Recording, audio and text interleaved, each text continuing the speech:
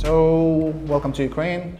We are really glad that you and other guys came, because basically the Ukrainian defense community reads all of you guys every day. It's one of the super important sources of thoughts, of information, for the whole community. So I think many serious people in this defense community starts the day with not this coffee, but something that you guys do for this regard. So you're a very interesting aspect for this war. So I just wanted to ask you about your opinions on very basic things that actually can provide us with profound thoughts about this. For instance, we've been seeing these reports from the U.S. Media saying that according to the U.S. intelligence, Ukrainian military might have all chances to take Kherson, for instance, within the next 6 weeks. How do you feel about this? Well, first, thank you for having me, and thank you for saying what you said earlier. It's hard to think of a more important audience these days when you run a publication about war and strategy and defense than a country that's at war in one of the biggest wars during the 20th century since World War II. To answer your question, I've never been to Kherson. I'm reading a lot.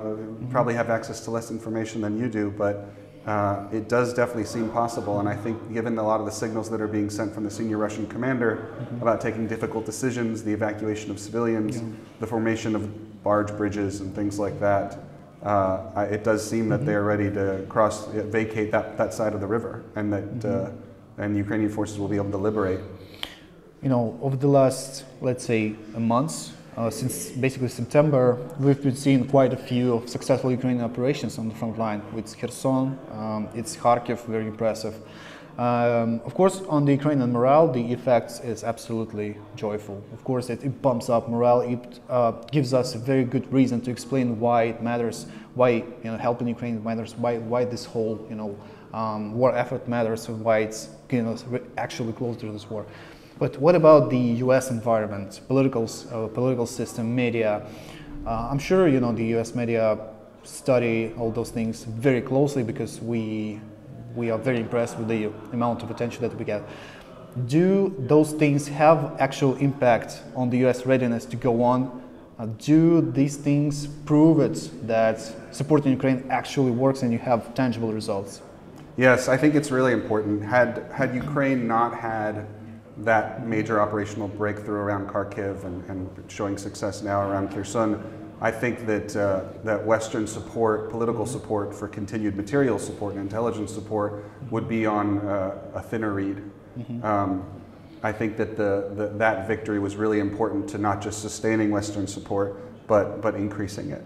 Because had things sort of just developed into the static war of attrition, or the lines not moved much, or if there had been more Russian successes, then I think that there would be more pressure from Washington on Kyiv to negotiate. There would be more pressure in the form of, we can't keep doing this forever, sorts of things. So that breakthrough on Kharkiv, which I know was co-planned with U.S. planners, according to media reports, I think was really important for the Western coalition backing Ukraine. So it's like in business, you have to be showing results, tangible results on the ground.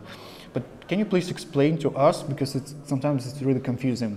As the elections are coming soon in the U.S., midterm elections, as far as I understand, what's the position of the Republican Party that might be expected to gain a better result in these elections?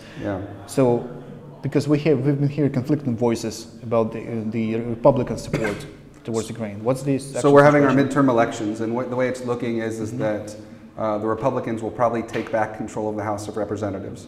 And as far as the control of the Senate, it's up in the air. I would put it at 50-50. The Democrats maintain control, 50-50. The Republicans gain control back.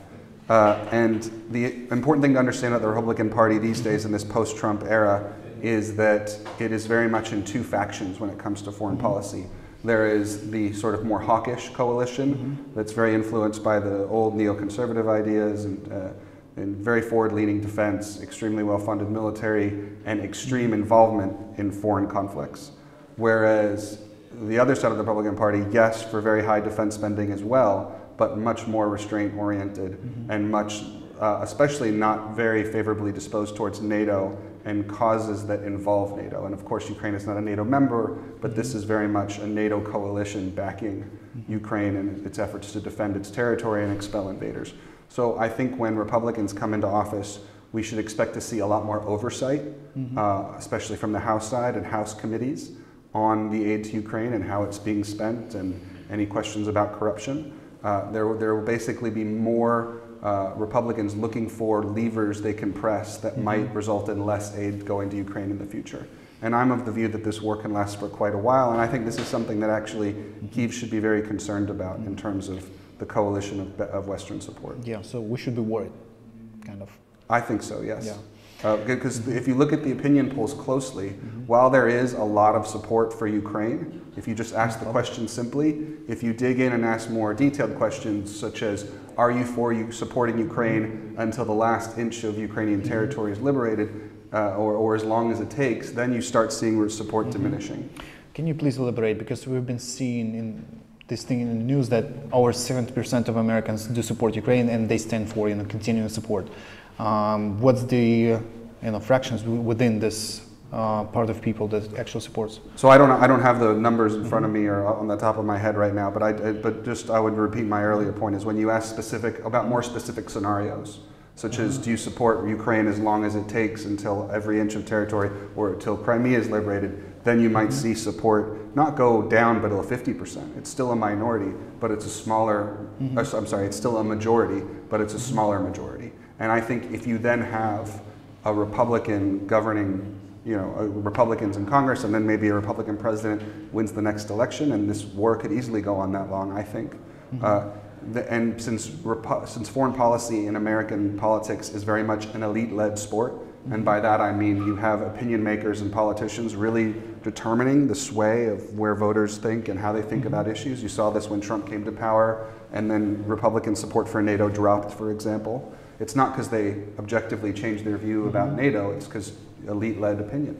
And so I think that the danger for Ukraine is if Republicans gain more political control and those Republicans who are more uneasy about supporting Ukraine or less enthusiastic about supporting Ukraine, pushing the American population in the other direction, particularly if this war drags on for another couple years or more. I generally expected the whole Ukrainian story, the situation, to get out of Western attention, public attention. I mean, after, let's say, a couple of months, maybe, because people tend to be acting like this. Things that were bright, they slip out of attention. But still, almost 9 months after the launch of the big invasion, Ukraine, as far as I understand, remains one of the focus points in the US and also in many other countries. And Ukraine still matters and worries people in the US. Why do you think that's happening? Is there something that triggers some values in the American people, or why is it still interesting? I think there's lots of different aspects to it. One is the scale, just the pure scale of this war, largest war since World War II. Most people alive have never seen anything like this before. I think that's the most important aspect of it. Two, I also think it's important, while we've seen many wars, other wars that have caused large amounts of deaths, particularly the Syrian civil war, which which certainly got a lot of attention, but not on the scale that Ukraine is currently getting. But that was a civil war. Civil wars, by their nature, are much harder for larger people, for normal people to understand, unless you follow it extremely closely. Is that, in the Syrian civil war, how many factions were there? At least 5, and that's very complicated. And it doesn't build an easy narrative. Whereas with this war, this is a much simpler narrative. It's one state attacking another. And that's a much clearer story, and I think one that it's easier for people to get involved in it and feel personally involved in it. Two, huge Ukrainian and Eastern European communities in the United States, and there have been for many years.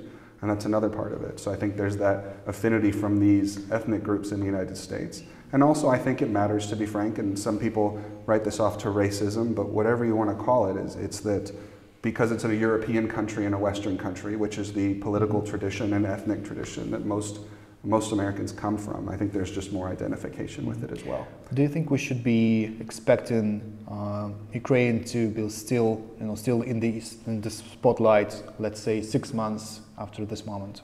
Say that again, sorry? Do you think we should expect Ukraine to be in the focus, in the very focus of the US intention within next 6 months, let's say? I don't know. I think that it really depends on the nature of the war. If there are more major Ukrainian operational successes, for example, in Kherson or Zaporizhia or other parts of the country, I think those are the sorts of things that sustain and fuel further more US support and engagement.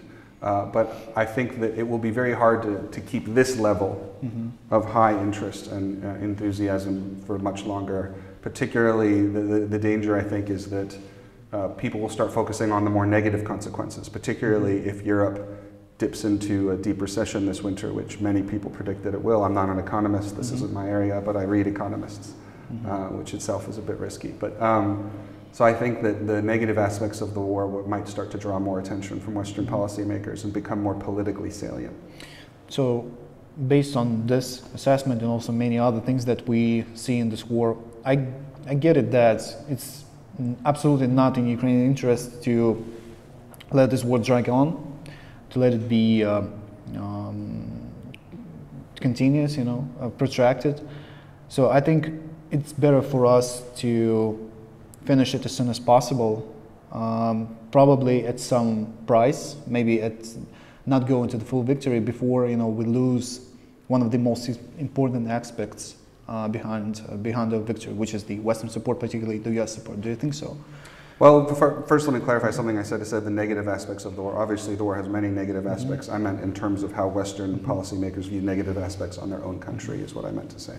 But to answer your question, it might be true, but it's not clear that it's under anyone's control right now. These sorts of major wars tend to be decided not by any one particular battle or series of particular battles, but it's determined by the will and ability of each side to stay in the fight and endure financially, logistically, in terms of supply, in terms of morale, in terms of manpower. So these are the things that it comes down to, which speaks to the possibility for a much larger war. I think the best chances that we have for this ending more quickly would be the collapse of the Putin regime somehow. But I'm not sure how likely that is, unfortunately. Oh, yeah. And probably last and the simplest question.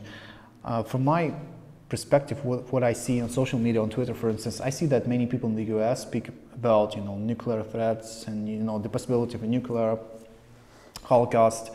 And the question is, are many people actually scared about such a possibility? So they are, and I think that it's, as someone that works on foreign policy and defense issues for a living, it's the question that I get asked most often by my sort of normal friends and family who are not involved in this field or studying this or following it extremely closely.